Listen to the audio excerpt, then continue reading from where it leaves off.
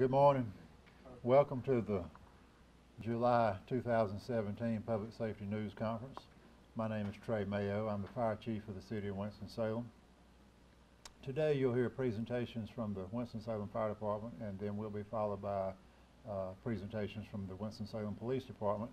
And the first thing I'd like to do this morning is recognize the 3 line-of-duty deaths the Winston-Salem Fire Department has suffered during the month of July. And I'll mention, it was brought to my attention that the City of Winston-Salem Fire Department has suffered more line-of-duty deaths than any other fire department in the state of North Carolina, with the exception of Charlotte. On July 14th, 1915, firefighter Jonah D. Kaiser, who was assigned to Engine 2, was killed in the line of duty at the age of 22. At approximately 7:30 p.m., a pull box was activated at the corner of North Liberty and West 4th Streets. Initial arriving companies found a small fire at Miller's Tailor Shop. Crews forced entry into the building and identified the problem as an electrical failure of an iron. In an attempt to disconnect the power to the iron, firefighter Kaiser came into contact with some bare wires and was electrocuted. Kaiser left behind a wife whom he had married just a year earlier. Firefighter David L. Rivas, who was assigned to Engine 1, was killed exactly 5 years later on July 14, 1920. Shortly before midnight, Pool Box 14 was activated and Engine 1 responded. I should have made this bigger. At the intersection of Liberty and 5th, a car pulled into the intersection in front of the engine. The engine's driver swerved to avoid the collision, and the engine spun out of control in the intersection, which was still wet from street cleaning, and slid approximately 500 feet before coming to a stop. Firefighter Rivas was one of 3 firefighters thrown from the engine, and he succumbed to his injuries. The box alarm was determined to be false, and the errant car's driver was never identified. Firefighter Rivas was 27 years old and left behind a wife and 2 children, one of whom was just 6 weeks old. Fire Chief Arnold Bullard died on duty from a heart attack on May 5, 1980. At approximately 4:45 p.m. while assisting with training new public safety officers, he collapsed at the Public Safety Training Center. CPR was started immediately, but Chief Bullard was pronounced dead about 45 minutes later. Chief Bullard was probably the most respected fire chief in the fire department's history, and Central Fire Station on Marshall Street is named in his honor. Now, if you will, pause with me a moment to remember these 3 line-of-duty deaths.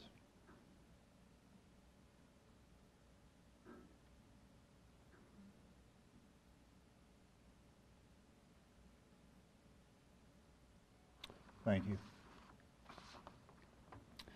So I stood up here before you last month and asked for your assistance. I'm talking to the media now. Asked for your assistance in helping us promote the frequency and the dangers from cooking fires. And I only got one taker, that was Spectrum. Since I was up here before you last month, we've had 17 fires, building fires, which is about 1 every 39 hours.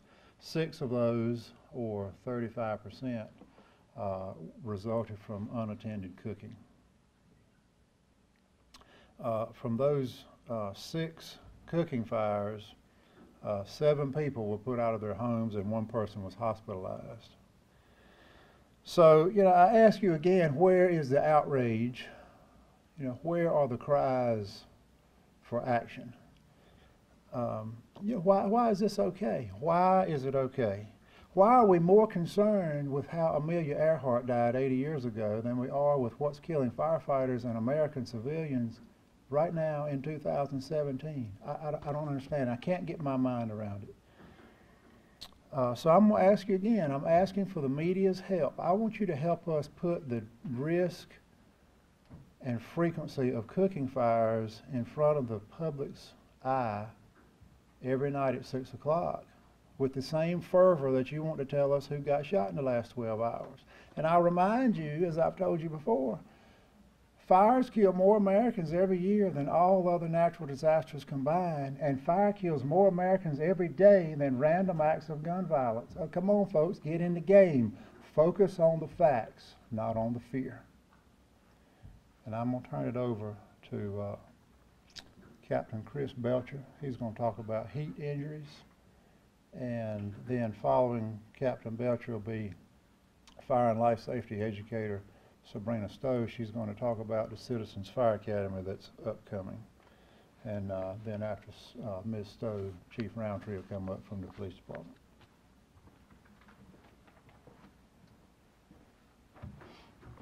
Thank you, Chief. Good morning. As we get into the hotter months of the year, we typically see a rise in heat injuries as well as heat-related deaths. So I'd like to talk to you about some of those heat-related injuries as well as some prevention tips. We'll start off with some types of heat injuries. First of all, we'll talk about the heat cramps. Basically, heat cramps, a little background about it, that's when you have painful muscle cramps that occur. This typically occurs due to a loss of sodium in the body or the muscles specifically. Next would be heat exhaustion. Some of the things you see with that is headaches, dizzy, nausea, weakness, and some heavy sweating. This is when the person's typically getting to the point where they've been outside too long, the sodium levels are dropping in the body, and they're becoming dehydrated. And then last but not least is heat stroke. This is considered a life-threatening emergency. Basically, these people have gotten to a point where their body stops sweating, it can't cool itself, and some of the things you'll see is confusion, loss of consciousness, seizures, and even possibly death. With that being said, there's some prevention things that you can do to help stop those things or prevent those things. One of them we're going to start off with is stay cool. Wear the appropriate clothing. If you're outside, you're working out, you're working in the yard, wear the appropriate clothing, being lightweight, light-colored, loose-fitting clothing. When you're working outside, if you work outside 15, 20 minutes, take a 15, 20-minute break. Get in the shade, get in the air conditioning, utilize sunscreen, and be sure and pace yourself. Next is staying hydrated. This is probably the most important thing you can do. If you're going to work out, make sure you hydrate the day before. Start hydrating the day before. We always tell our guys, one of the things that we preach to them is if they know they're going into shift this morning, they need to start hydrating the day before. So drinking plenty of fluids, and those being water and sports drinks. Try to avoid your caffeine drinks, alcohol, things like that. If you're going to utilize sport drinks, it's recommended that you mix it half and half with water. The other thing is stay informed. Watch your local news, check the weather, and plan your day. Plan according to the weather. If you typically work out in the afternoon during the hottest time of the day, you may want to change it up and work out in the morning. Let me go back one. One thing I will say, children and elderly people, they typically are more easily affected by the heat, so they're more susceptible. So let's keep that in the back of your mind. Next, we'll talk about heat stroke for kids. We see this all the time, and typically on average, 11 months out of the year, you typically see heat stroke deaths involving children, and that's across the U.S. And those months vary. The child's body typically heats up 3 times faster, and we go out on these hot days like this week that we're having, and you go get in your car. Imagine that child in that car and affected by that heat. Most of those deaths, they occur due to distracted parents. They're distracted from making phone calls or whatever they're doing. So when they get out of the car, it just doesn't sit in their mind. So one of the things that they came up with was this ACT acronym, and that's avoiding heat stroke related injury and death by not leaving the child alone in the car. The other thing is being sure that once you get out of your car and your child's in the car, especially like at home, make sure the car is locked up so the kids don't climb in the car and then end up locking or getting stuck inside. Next is C, which creates reminders. You can do this by putting stuff that when you get done driving and you get to your destination and you get ready to get out of the car, you know you got to get your purse, you know you got to get your cell phone or your wallet, something like that. So it makes you get in the back of the car or check the back of the car. And then T is take action. If you see a child locked in a car, be sure and call 911, especially days like today. We just recently had one as recently as yesterday where a child was locked in a vehicle on a hot day like today. So remember that acronym ACT. And does anybody have any questions on any of that? Okay, not Sheree.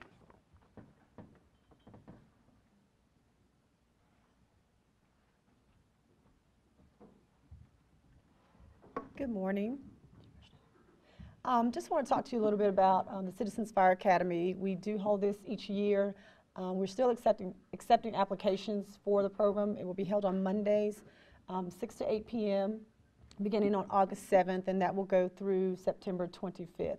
We'll be taking applications up through the 25th, up to the 21st of this month. So if anyone is interested in learning more about the fire department, how we operate, also do some great home safety activities as well. We'll be talking about the stovetop fire stops, the smoke alarms, helping people to understand the importance of why they need to have these items, show them how to install those items as well, and also doing a lot of activities that are parallel to what we do as firefighters. So it's a very interesting course for not only our residents who just want to learn a bit more about the department itself, but it also ladies and gentlemen who are interested in becoming firefighters, it's a great way to learn what we do and to get in and get some information that might be useful for you as well.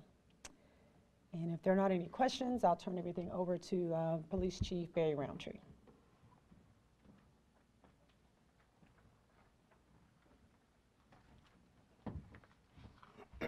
Good morning. Thank you all for being here.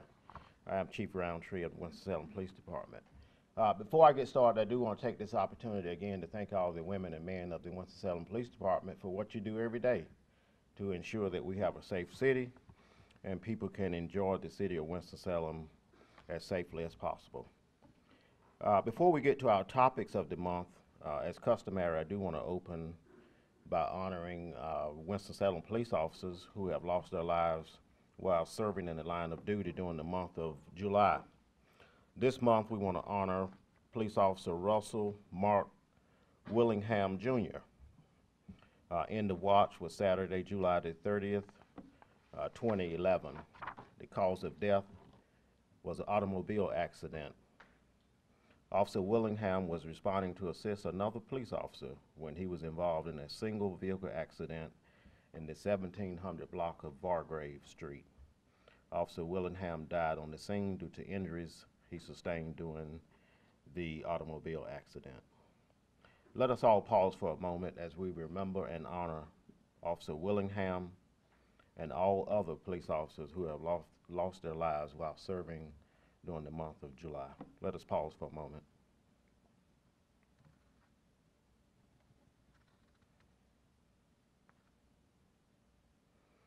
Thank you.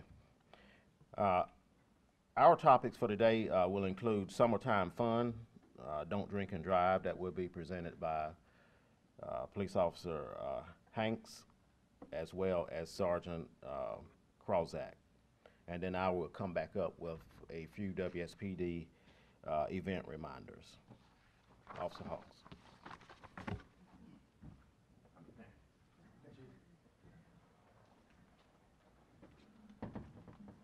Good morning. Thank you for being here. Again, I'm Officer Timothy Hanks with the Winston-Salem Police Department. I'm currently assigned to the Forsyth County Driving While Impaired Task Force. I'm here to speak with you this morning about the costs of driving while impaired within our community, our state and our nation, and also what we're doing as an agency to counteract those effects. The stats themselves, they speak, first of all, the most important topic obviously is the human toll.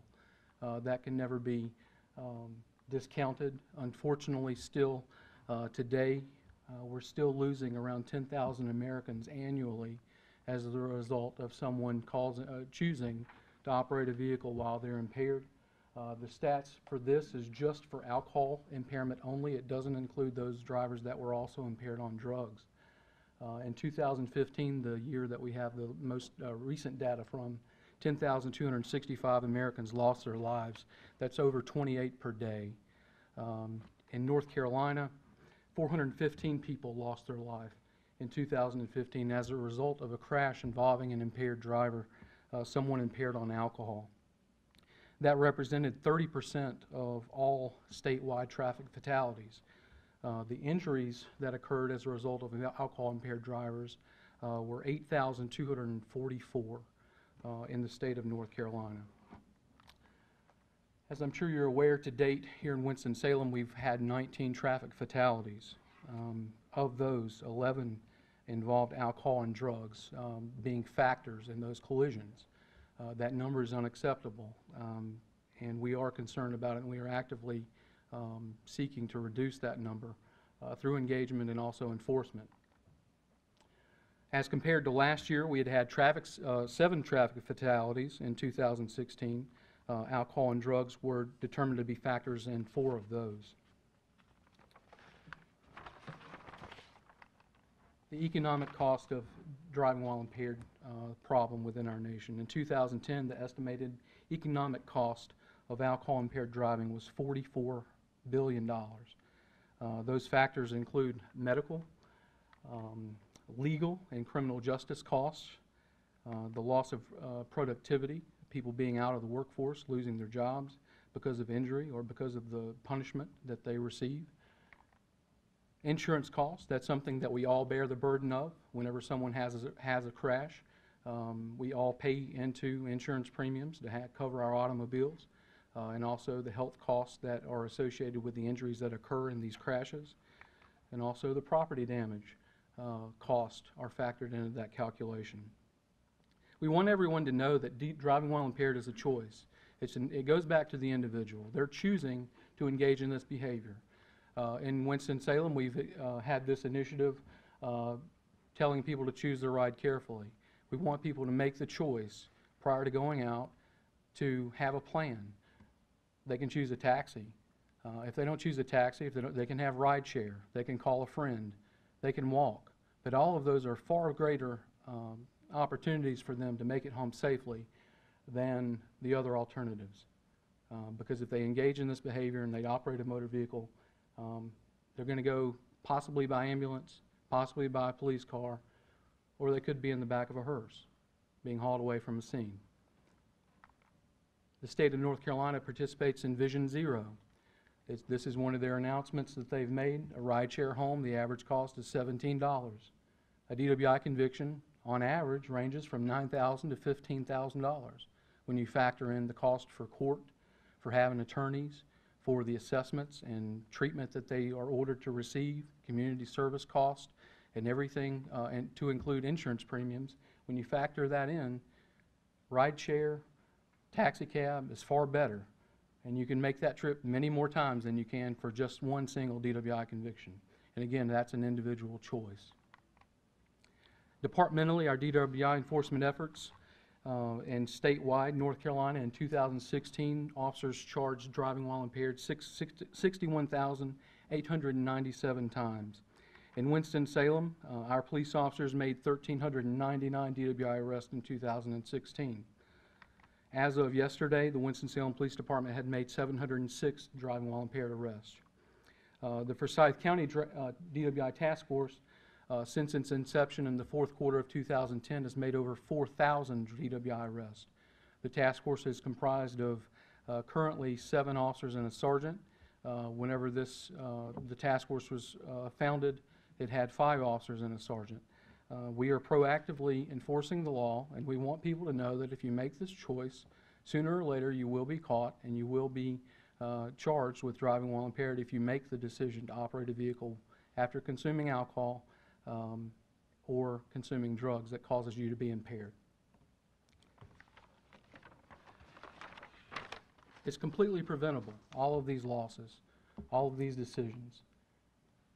Another initiative through the North Carolina Governor's Highway Safety Program, they put it out, don't drink and drive. You are smarter than that, and we know that members in our community have the opportunity prior to going out and engaging in these kind of behaviors, whether they're drinking socially or doing whatever, they can make a plan prior to going out to have an opportunity to have a ride. And there's so many opportunities now with the rideshare services that are within our city to include public transportation, calling a friend, or taking a cab. And this should never occur, someone choosing to drive while impaired. What can our members of our community do? They can plan ahead. They can make sure that they have a sober ride prior to driving. If you're hosting an event, we want people in our community, as people gather here in the summer months, having social events at their homes within their community, we want them to know that they can choose to collect keys if they're going to have people drinking at their event. They can serve a lot of food. Having food on hand assists people so that they're not just drinking alcoholic beverages. They can eat food and help them with that. Also offer non-alcoholic drinks. Have a responsible bartender if you have a bartender at your event. Make sure that they're not over-serving your guests with so much alcohol that they're not safe or in a condition that they should be driving. And also plan to stop serving alcoholic beverages long before the event ends. That will hopefully allow the person to metabolize the alcohol and be in a better condition to where if they choose to drive, they're not doing it illegally and endangering their life and everyone else's. Conclusion, 0 is our goal. As an agency, no traffic fatality is acceptable. We want to see that number be 0. It's difficult on everyone. It taxes resources. It's something that sticks with our personnel having to respond to these collisions, and certainly seeing the devastation and destruction that occurs amongst family, friends, whenever the notification is made that someone has lost their life because of a completely preventable action and choice on the part of an individual.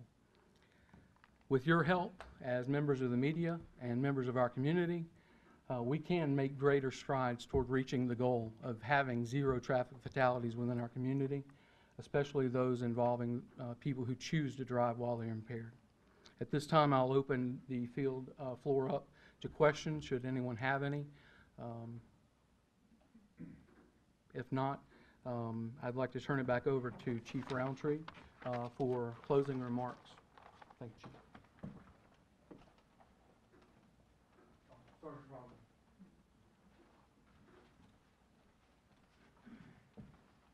Thank you, Officer Hanks. Thank you, everyone, for being here today. I'm Sergeant Krozak with the Winston-Salem Police Department Traffic Enforcement Unit. Our unit is responsible for investigating all the fatalities that occur in Winston-Salem, North Carolina. In 2017, we had 19 fatalities, as you heard from Officer Hanks during his presentation. 11 of those fatalities, alcohol, drugs, were factors in those fatalities. 5 of those fatalities, speed was a factor. And in 3 of those fatalities, speed, alcohol, and or drugs were factors in those fatalities. So we're here to ask the media, the citizens of Winston-Salem, for your help. What are we doing as citizens in Winston-Salem, citizens in the Triad? What are we doing to prevent further fatalities occurring in 2017? What can we do? Are we being responsible adults? Are we taking certain steps, responsibilities for our actions? What are we doing? I can tell you the fatalities that have occurred are not because of the lack of effort by the police department. As you heard from Officer Hanks, we've made numerous DWI arrests in 2016, 2017. We as an agency have issued over 5,400 speeding tickets this year. The DWI task force are out there daily looking for drunk drivers. We're taking certain initiatives out here monthly, DWI checkpoints, saturation patrols out here on our cities, or on our streets in the city of Winston-Salem. So we're doing our efforts. We ask the citizens and the media to put that out and get that message out there that yes, alcohol and speed and drugs are killing us out here on the streets.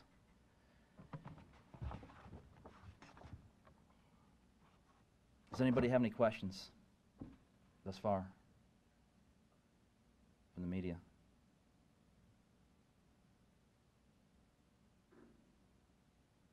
That's all I've got. Thank you.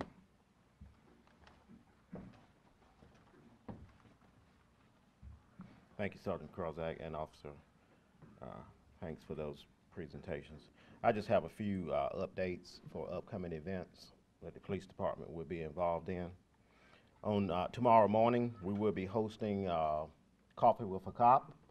It will occur at Starbucks, 605 Jonestown Road, 7:30 a.m. to 9:30 a.m. The public, we ask the public to come out. This is a time where you can sit down, have a cup of coffee with a police officer. You can talk about anything that you want to talk to the police officers about, so please come out. On July the 19th, the police department will be having a promotional ceremony.